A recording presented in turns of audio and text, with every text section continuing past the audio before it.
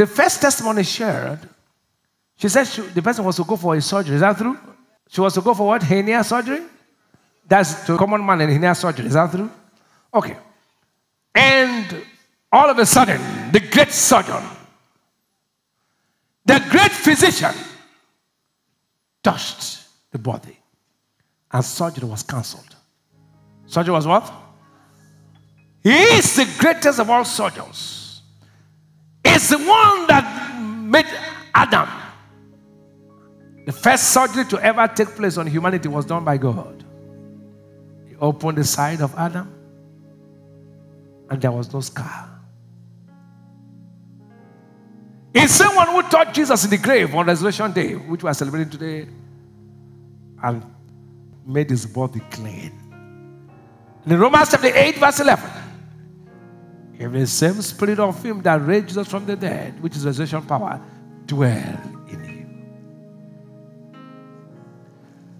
What will happen is it shall quicken your mortal body.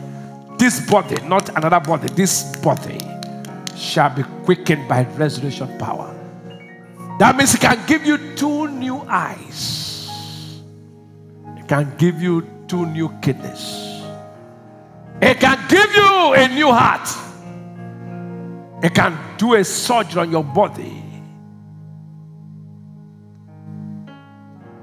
And expect a miracle to touch that body right now. The great surgeon is where you are. Hallelujah. Hallelujah.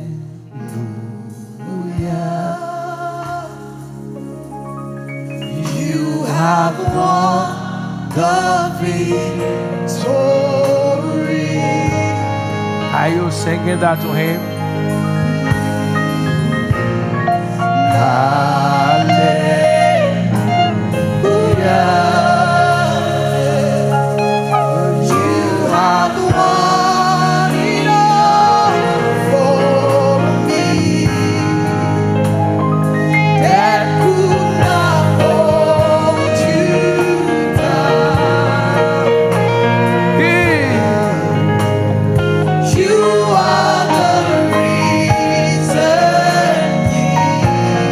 Your voice and worship him. Seated in majesty. Are you singing choir? You are the risen King. Oh, sing hallelujah.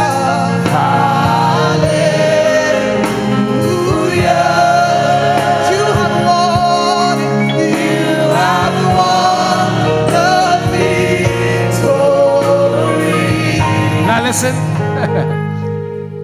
in Hebrews chapter 4 verse 12, I want to put the message translation of the passage because the King James said his word, but the other one says scripture. Now look at the message Bible. It says God means what he says. What he says goes. His powerful word is sharp as a surgeon's word. God thinks through everything. So like the surgeon tears your body, God's word has power to open you up. And God's word declares himself took our infirmities and bare our sicknesses. By his stripes you are healed. So that word can open up and do a surgery in your body. Everyone sick, Jesus Christ went about doing good and healing all that were oppressed of the devil, for God was with him. He's the same yesterday, today, and forever. His word is like a surgeon's knife. It has power to open you up and remove cancer. It has power to open you up and remove fibroid. It has power to open you up and remove ovarian cysts. Whatever is not planted by God, as I'm speaking right now, the great surgeon in the name of Jesus removes it from your body. Somebody with a lump, that lump lifts your body in the name of Jesus. Somebody right now with that ectopic pregnancy, you be healed in the name of Jesus. Somebody with growth in your system, I command that growth to vanish in the name of Jesus. Everyone with hernia be healed in the name of Jesus. Whatever would have made you to go through surgery, now I command you made perfectly whole in the name of Jesus. In the name of Jesus. In the name of Jesus. In the name of Jesus. Not one person will remain with any sickness. Be healed in the name of Jesus. Be delivered in the name of Jesus. Be made whole in the name of Jesus. The surgeons what? God said his word is like this, it opens. His word penetrates where the medical system can't reach. So great. I hear God as a man hears his friend. Somebody with tumor in the brain, you hear the testimony. Somebody with tumor in the brain is healed in the name of Jesus. Somebody with tumor in the brain, I heard God clearly, is healed in the name of Jesus. I hear God as a man hears his friend. That heart condition is healed in Jesus' name. That thing that makes you feel dizzy, you are healed in the name of Jesus.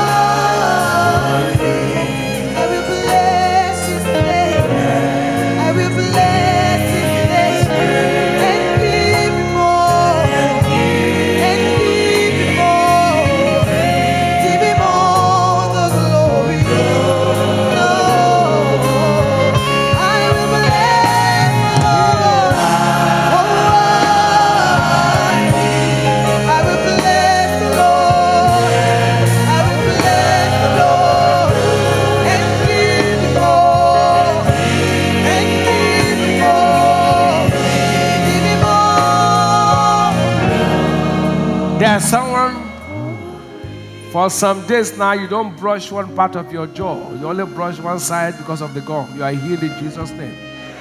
Now the physical sign, press that part you have not brushed for some time. You are supposed to see a dentist, press it. You'll be shocked what has happened. Press it. The holes are filled, the pain gone. Press it. You can't do that. That part you have not touched it. Now do like this, you'll be shocked what God has done. You are healed in Jesus' name. Say, I know as I know my name, miracles are happening everywhere. Somebody's lump has gone, physical lump has gone in the name of Jesus. There's somebody with injection abscess that is healed. Rush to the front. The great surgeon has touched you. Just check yourself. You'll be surprised. Lump is gone. Miracles have happened everywhere. Rush to the front and give the glory to God. A testimony not shared is a testimony lost. Somebody with severe low back pain, you are healed in Jesus' name. Oh, give you praise, mighty God. There's somebody, you can't move your hand like this. You can't. For some time now, your hand, you can't move it. If you move it, you have a limit, you can stop. Now, for the first time, move your hand, you'll be shocked. You can move it to any level. Bend it again, move it again, bend it again, move it again. You are healed in Jesus' name. Thank you, Jesus. Thank you. There's a lady, you can't bend to touch your toe for some time now. Touch your toe, no pain. Touch your toe, no pain. God is so good. When God speaks to one, He speaks to all. He touched me. He touched me. And I know. And oh, what joy does fill my soul. Something happened. Something happened. And now I know He touched me. Now listen. I didn't plan today to go into healing, but when God wants to touch, He does. They brought a small girl to me. That was the first time I ever heard doctors told me, a girl of about 2 years plus in my life, I've never heard that children have diabetes. She takes insulin every day, 2 years plus. That was the first time in my life I thought diabetes is only for adults. It's a small girl. With her insulin, she go into crisis. Every day, 2 years plus. Compassion well on my inside. That was the first time I heard that children too have diabetes. Small, 2 years plus. The doctor brought her that she has diabetes. I thought diabetes is only adult sickness. She's on insulin every day. If they don't give her insulin, she will have crisis. So when God wants to move, He has a reason why He's moving. Every sick on this Resurrection Sunday, you are pronounced healed in the name of Jesus. In the precious name of Jesus. Yes, just take some testimonies of God has done. Yes. Pastor. Yes. She came in here with dizzy spells. She can't stand without her head spinning. As if she wants to fall. Oh, for over a week, it's been on. But right in this service, said as the ministration was on, God has healed her. Oh, sweetheart, He loves you. In the power of the Holy Ghost. In Jesus' name, yes. Papa, you gave a word of knowledge about someone that cannot brush. He has pain while brushing. But right in this service, no pain, that part of your gum, no pain. Give Jesus a hand. You ain't clapping for yourself, but you're clapping for Jesus. Amen. Hey, somebody's deaf ears open. Somebody's deaf ears open. Somebody's deaf ears open. Yes. He said for 3 years he's had very severe pain in the left lower part of his abdomen. And he said he couldn't bend over, he couldn't squat for 3 years. Do something you could not do without pains. This part of your... Now press it. No pain. No pain. It's gone. 3 years. Give Jesus a big hand. Amen. Yes. Lady. Pastor, she had a genital discharge. She described it as dripping. It was just dripping continuously. She came to service with it. But after he started ministering, she decided to go check herself in the convenience. She discovered that it had completely dried up. Give Jesus a hand. Are you clapping for yourself or you're clapping for Jesus? Yes. Pastor, you gave a word of knowledge that lumps are being vanished in this place. She said several weeks ago she noticed that she had a lump on her left breast. I've examined her. There's no lump. No lump. Press it, lady. No lump. Give Jesus a hand. The great surgeon is where you are. The great surgeon, give him a hand. He will pull that out of your life. Glory to God. Just give him a hand. Give him a hand. Give him a hand. Give him a hand. Give him a hand. Lord, you are. Yes. Pastor. Yes. He also had a lump in the right breast. The young boy? Yes, Pastor. He said he can't remember for how long, but it had been there for a while. But after you gave the word of knowledge, he felt that he discovered that the lump had completely disappeared. Only women who have breasts that have lump. Hey. The lump is gone, young boy. Yes, sir. Give Jesus a hand. Yes. This young lady said for the past 3 months, she's had like visible rashes on her neck and she doesn't know where it started, how it started. She came into the service with the rashes. It completely disappeared. It's gone. Give Jesus a shout of praise.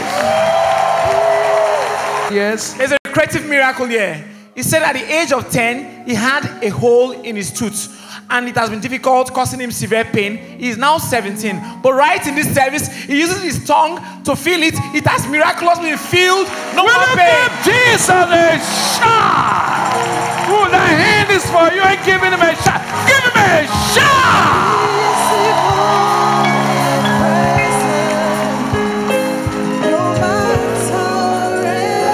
Are you happy, God? Yes. He loves you. The power of the Holy Ghost. In Jesus' name. Give him praise. Oh Lord Jesus. Lord Jesus. Be glorified. Be glorified. Let's thank God for what He has done and what He will still do. Let's tell Him thank you. Are you thanking Him at all? Open your mouth and thank Him. Just thank Him and tell Him thank you. Tell Him thank you, mighty God. Thank you, Father. Are you thanking God at all? Tell Him thank you. Bless His name forever. In Jesus' most wonderful name. You may be seated. Winning with faith. Part 8. Experiencing the power of his resurrection. How can one experience the power of his resurrection? Resurrection is real because we all know Jesus died and rose from the dead. In John chapter 12 and verse 24, John 12:24, he said, except a corn of wheat fall into the ground and die, it abides alone. But if that corn dies, it bringeth forth much fruit. Up to 26. He said, he that loveth his life shall lose it. And that hated his life in this world shall keep it unto life eternal. If any man serve me, let him follow me. And where I am, there shall also my servant be. If any man serve me, him will my Father honor. Nobody can resurrect until you die first.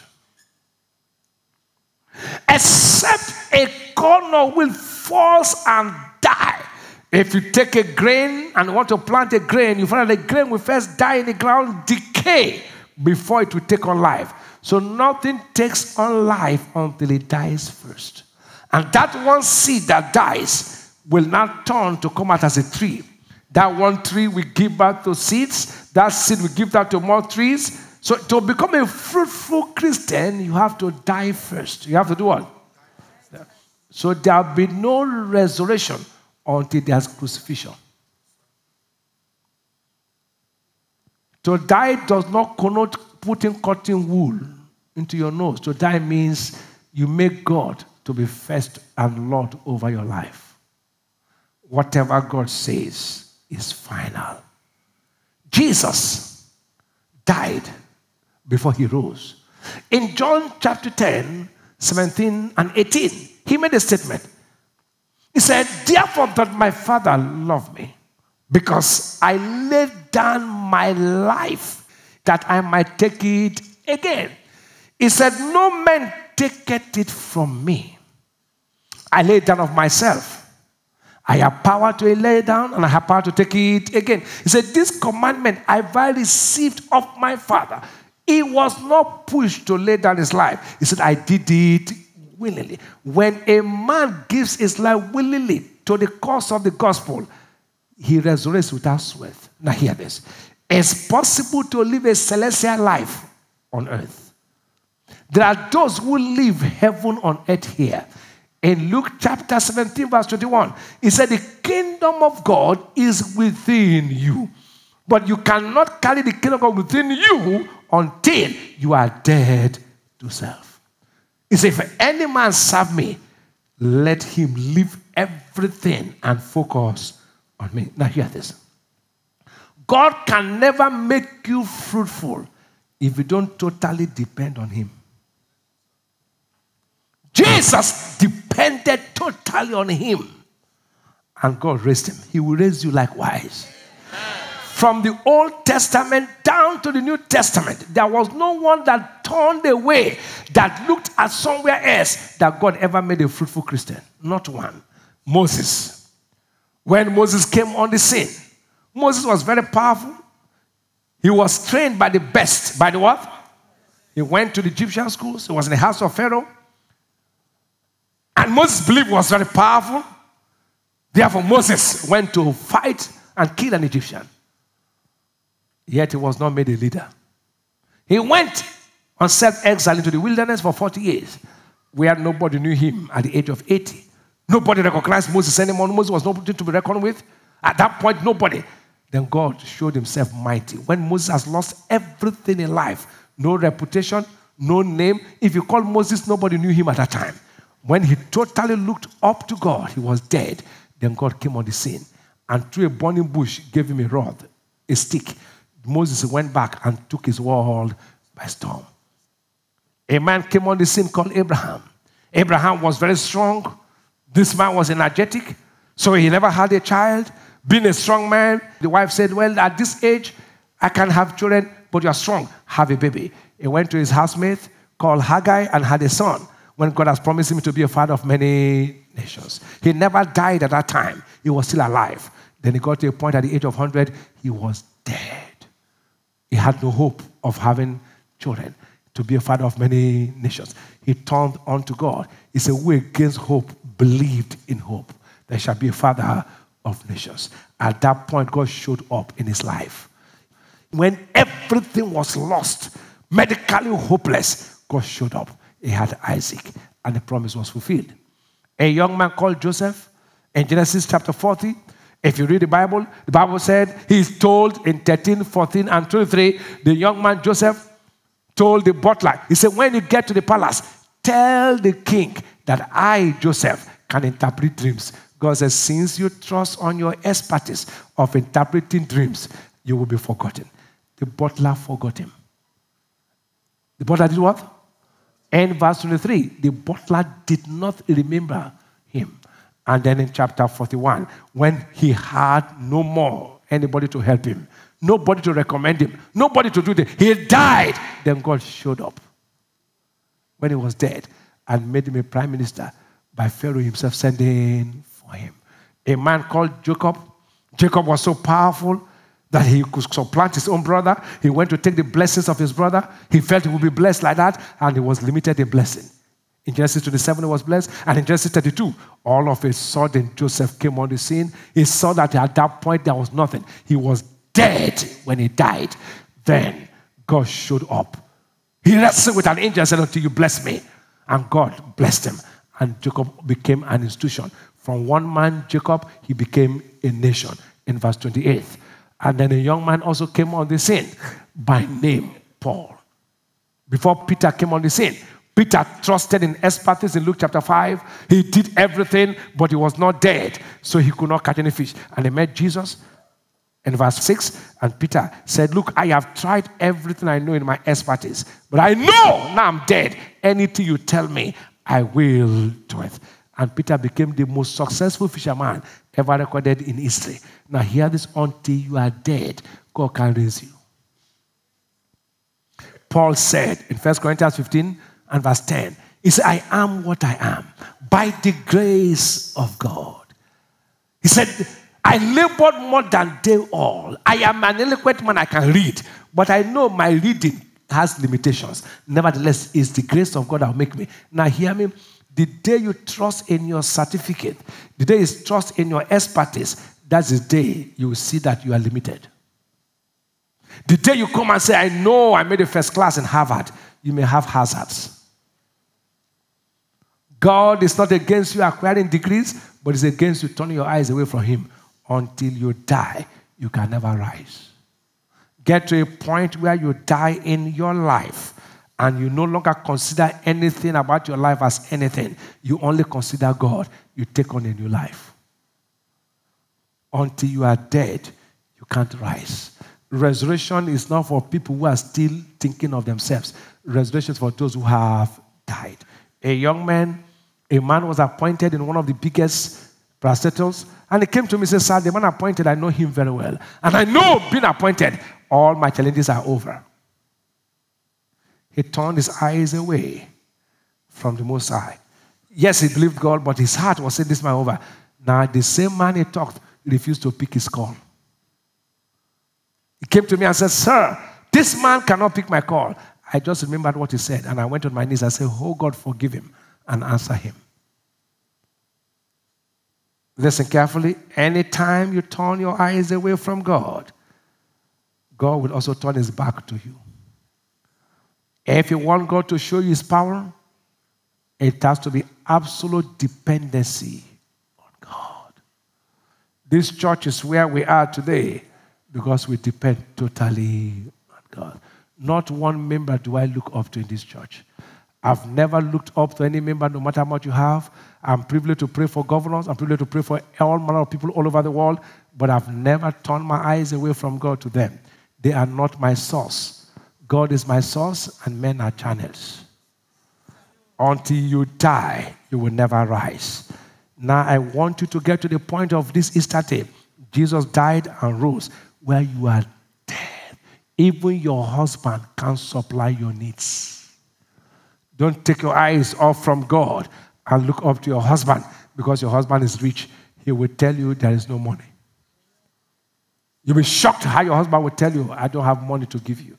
But take your eyes off your husband and look up to God and watch if the man will sleep in the night. Now hear me, until you die, you can't rise. And that means whatever God says to you, do it. You take your will and put it under his will. You subdue the flesh and allow God to rule over your life. Shout a better amen. Amen. Shout aloud amen. Amen. When God takes over, it is over. The psalmist said, I will lift up my eyes unto the hills from whence cometh my help. He said, my help cometh from the Lord, which has made heaven and earth. He said, they looked up to him and their faces were lighted and they were not ashamed. You cannot lift your eyes to the Most High and remain in low places. If you want God to bring his power mighty on you, take your eyes off your strength. Take your eyes off your connections. Take your eyes off the people you know. And then take your eyes on him. And then watch if resurrection power will not work in your life. Or except the corner will fall to the ground and die. And you cannot do that if you are not totally surrendered to God. Now let me close on this note. How can I know I'm surrendered? I will move from a child to becoming a son. I move from what? A child is born, a son is given. Children are those who have accepted Jesus Christ as Lord and Savior. Sons are disciples. I come again. Children are those who have accepted what? But sons are those who are followers. Followers are different from those who have accepted me. Accepting Jesus Christ is salvation. Discipleship is dedication. Many know the day they gave their lives, but many have not dedicated their lives. The day you dedicate your life, struggle ends. Struggle does what? Jesus dedicated his life. He said, not my will, but your will. I surrender my will to your will. You get to a point where none of these things, Paul said, none of these things moved me. I count my life as nothing. Where God comes first in anything you do, you see God in action. Don't wait for somebody to tell you to come to church before you come to church. Make your life a living sacrifice, holy and acceptable unto God. That's where the journey starts. Rise to your feet. Shout hallelujah. Lord, I'll give my life as a living sacrifice. Can you say that? All the days of my life, I will serve you. I move from being a child to becoming a daughter. If you're a son, you say a son. From today, I move from salvation to dedication. Many are not dedicated. They knew when they were saved, but they are not dedicated. When you remain a child, he said in Galatians chapter 4, verse 1, what happens to sinners will happen to you. He said, now I say that the heir, as long as he is a child, different nothing from a servant, though he be Lord of all. So if you remain as a child, you will never grow. You know what? You'll be full of sickness, be full of failure. Children don't grow. You have to grow from being a child to a disciple. Disciples don't go away. Nothing moves them. He said, what shall separate us from the love of Christ? That's a disciple. That's the one.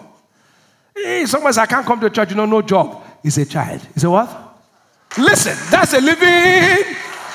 When you can pay any price for the gospel, everyone may resurrection power distinguish you today. Lift your hand and say, from today, with this understanding, I present my life as a living sacrifice. Go ahead and speak to God in the name of Jesus. With this understanding, I present my life as a living sacrifice. All the days of my life, I present my life as a living sacrifice. From today, I present my life as a living sacrifice. Thank you, Father. In Jesus' mighty name. One thing with presenting life as a living sacrifice, that you don't judge the people. Are you getting it now? Once a man presents life as a sacrifice, that's where God takes over. You will not struggle again to succeed. Now the prophetic with David Ibiyeomie. I prayed for a man who had challenged at 5 points. 5 what? And God saw him through. Even when members of this church, some of them said it can never happen. You all saw it happen. Lift your hands. On this Easter day that Jesus rose, the same God who confirms every prayer, I decree to everyone who said God called me on this Easter day, no matter the challenge in your life, I declare you victorious. Listen, you all saw what God did on Sunday. True? You all know that that battle was God who fought it. And to him we give all the glory. But if God can do that for somebody who is not even here, to you who is hearing the sound of my voice, and believe that this Easter day, I decree every challenge of your life be declared victorious in the name of Jesus. I speak with authority on this Easter day. The forces in hell could not hold him down. From this day, no gang up, no force in hell will stop your advancement in the name of Jesus. All the demons could not stop his rising. I decree the blessing God has ordained for you, no demon can stop it in the name of Jesus. Every gang up of hell against your destiny be met with judgment in the name of Jesus. His resurrection was the beginning of your liberty. I decree this day your liberty established in the name of Jesus. The yokes were broken. The graves were open. Anywhere you are held by the devil, I command you free in the name of Jesus. Between now and the end of this month, I declare your liberty fully established. Everything meant for you, redemption, that Jesus paid the price and rose for, that has eluded you in the time past, I declare not tomorrow, this same day, all be delivered to you in the name of Jesus. Now mark me, I don't speak carelessly. God said to me, there'll be miracle jobs of all kinds. What is it that you are looking for? Listen, I hear God. I hear God. What is it you're looking for? Set your heart. Now that thing you're looking for on this register service, receive it in the name of Jesus. Receive it in the name of Jesus. Receive it in the name of Jesus. It is done. In Jesus' mighty name. The world is full of unrest. Money has failed. Human intellect is not working. You need Jesus. In him you will find peace and rest. Jesus said, "Come to me, all of you who are weary and carry heavy burdens, and I will give you rest." Those who are not born again, say, Lord Jesus, come into my life. I accept you as my Lord and Savior. I believe in my heart that you died and rose from the dead to save me. Right now with my mouth, I declare you Lord over my life. Thank you, Father, for saving me. In Jesus' name. Thank you for watching. To watch our live services, visit our website at www.smhos.org. If you want us to pray or counsel you, please call.